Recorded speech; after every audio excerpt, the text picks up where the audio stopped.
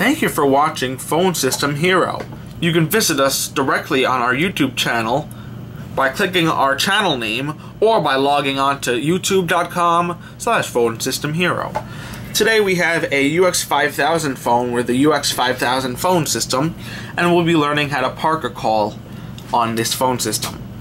Parking a call is an alternative way of placing a call on hold, and most modern phone systems have this feature already built in, but the way to access this feature is usually different depending on what phone system brand you're looking at. Right here, we're going to learn how to park a call on your UX5000 by NEC phone system. Basically, since it's I said it was an alternative way of holding a call, it is pretty different from your regular hold button. On phone systems with high line capacities, your system administrator tends to use loop keys to access your outside lines rather than direct outside line keys.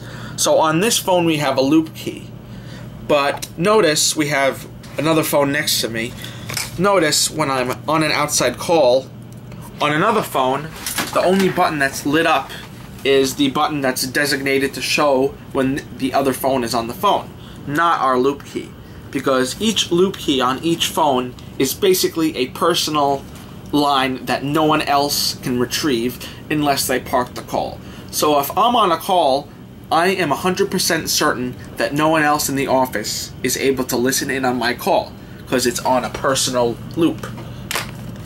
So since it's on a personal loop, let's say you're on a call on one of your loops and the person on the phone would like to talk to someone else in another department. So if we place the call on hold like we said, they still won't receive it. Watch. I have the call, I press hold, it's flashing on this phone, but it's not flashing on this one. Watch, that red button is not the call. That's actually a button that we programmed to show when this phone, aka the receptionist phone, is on the phone. Watch. When we hang up, that phone goes out. But the call is still on hold. Not on this phone, because like we said, it's a personal hold. So consider the call park feature like a general hold spot. So we're going to learn how to call park to share the call with someone else if they want to transfer the call. But the call park feature is if the call is for someone else in the office, but you do not know where they are, so you can't transfer the call to their extension. You have to make a page for them to pick up the call from a near phone. Alright, so we're going to have a call on the line, and basically we have 3 call park buttons, 1, 2, and 3.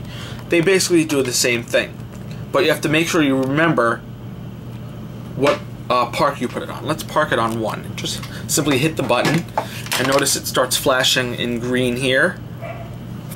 And also notice on another phone, the same park 1 button will be flashing in red.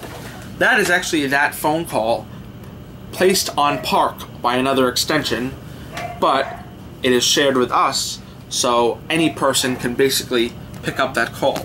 Watch what happens when you hit that button. We're connected to that line, so you can retrieve the line from any phone. That concludes our video on call parking. Hope I was able to help. Please remember to comment, rate, and subscribe. Thank you.